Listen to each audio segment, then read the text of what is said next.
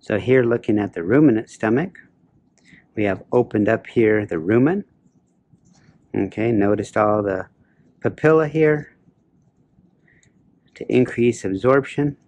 Okay, so this is where fermentation occurs, as well as within the reticulum. I want you to notice here where the esophagus comes in,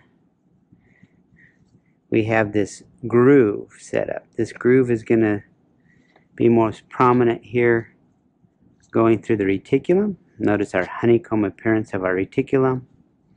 That groove is the reticular groove. It's actually known as the gastric groove, the whole thing, which is going to take milk when the animal suckles. That's going to close over to make a tube so that milk bypasses the rumen, the reticulum, the omasum, go all the way into the abomasum. Okay? So going from the reticulum, we go into the omasum, which is our book. Notice all the pages. Okay, so we're going to have some further grinding of material as well as absorption here. And then we go into our true stomach, which is the abomasum. Notice it looks very much like a true stomach with a greater and lesser curvature.